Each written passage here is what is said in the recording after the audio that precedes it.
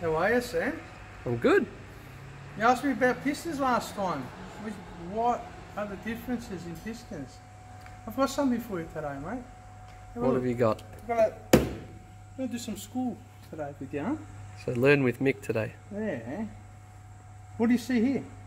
I see your big head. I know that. What have I got here for you? We've got heaps of pistons. They all look similar. Some are the same, for same application, same engine. But I didn't have all the same thing, but I've got all different types here for you. We're going to start what the difference is between forged, cast and hypertech. Right? This is a standard 351 Cleveland piston. Come out from the factory. They've got steel inserts in them. See that? Metal plates. And they're slotted here for the oil to return. That's a cast piston. This is a Holden V8 piston, which is sort of like the VN style injected ones, but it's a 308. Cast, they've taken away the steel inserts, but they've still got the slit for the oil to come out through the sides here, which is a little bit not very good, you know, because it's relying on the oil to drain back through there. So if you use the wrong oil in it, it blocks up the ring. And this is something special. This is a factory 308 piston as well. Very rare. It's called an L34 piston. They used these back in the days in the SLR 5000. They used them in Bathurst. No steel inserts. It's a funny design. It's like an X, which made them very strong this way. Oil holes in the side to drain back through the oil. Inside there, they've got the little drain backs.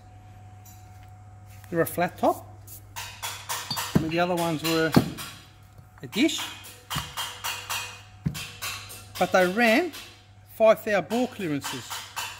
And they called it a slipper piston.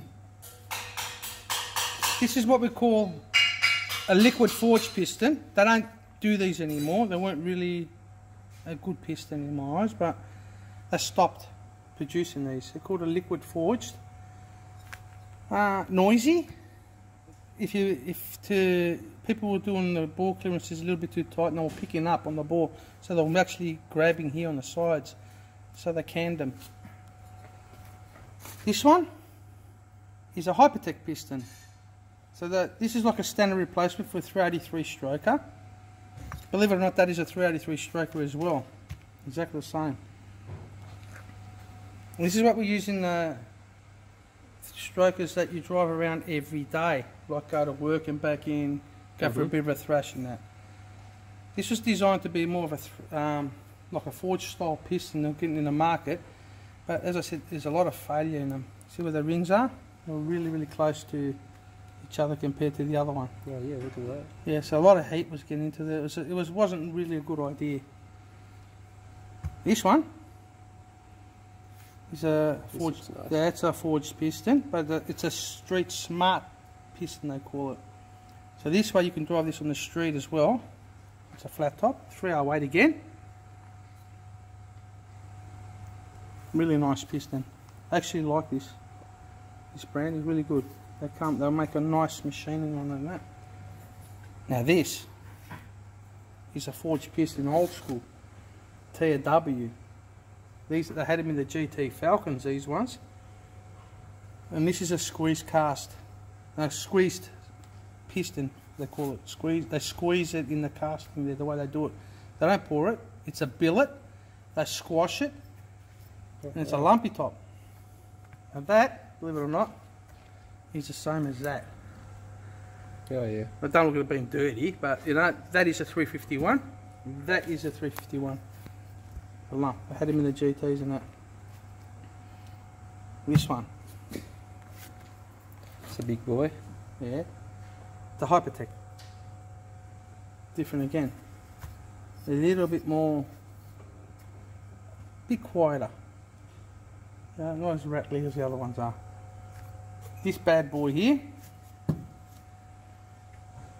noisy. There's a full race piston, this one. This one looks very cool. Yeah, very expensive this. Very expensive. This is full on CNC. So what do we have? What's this? The lump of metal behind. Lump of metal. This is a piston. Doesn't look like a piston. Yeah, but this is what they're made out of. But what they do, they cut billets out of it. So they cut them. This is actually what it is. They cut chunks about this big. They heat them to 600 degrees.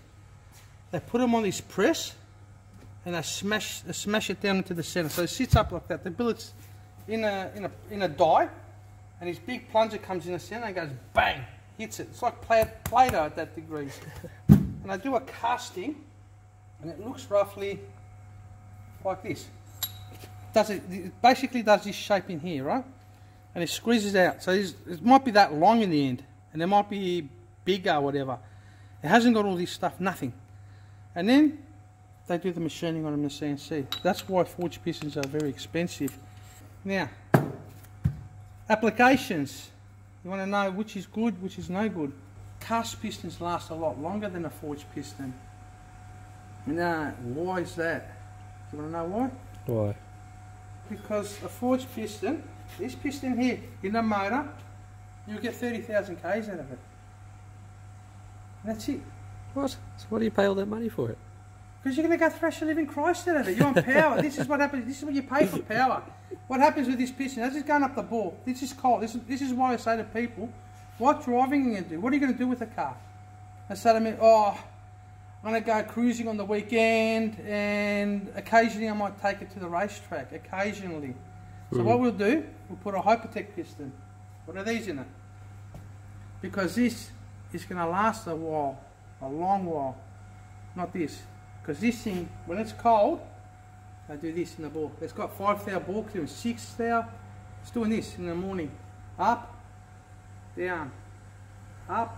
What's happening to the bore? What's happening here? Scraping the bore. Yeah. So, you know, when you pull these motors apart after, oh, my engine's starting to burn oil, my 350 Chev stroker I've done, you know, only 30,000 Ks, and why is it burning oil, Mick? And they go, because when you pull it apart and you see these 2 big, nice, shiny marks on the side of the cylinder bores, and you say you have to bore it again, man. Let's polish the bore.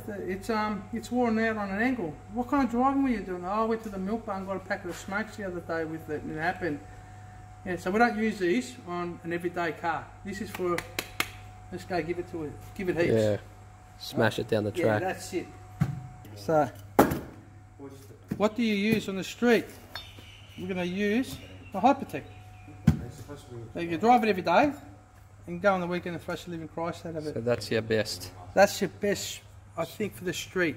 Yep. What do you use for a race? We're going to use this. I'm going to go mad in a quarter mile, thrash a living Christ out of it, and then park the car, and then do it 1 month later. This one's okay. We drive it on the weekend only. This one, we're going to drive it every day. We're going to go to work, we're going to go park it at the train station, we're going to go pick up groceries. Perfect. This one, same. This one, junk. We don't use this stuff anymore. This is a collector's item. Anyone want a L34 piston? I've got a set of them up on the shelf there. I say to people, stop putting the forges in if you use them only for the street. Not good, mate, you know? They don't last very long. No. If you've got a turbo in an LS, you'll put a forge in it, wouldn't you? Yeah. Yeah, you have to put a forge in it. To withstand the pressure. Yeah, but not this. In the bin. Beautiful.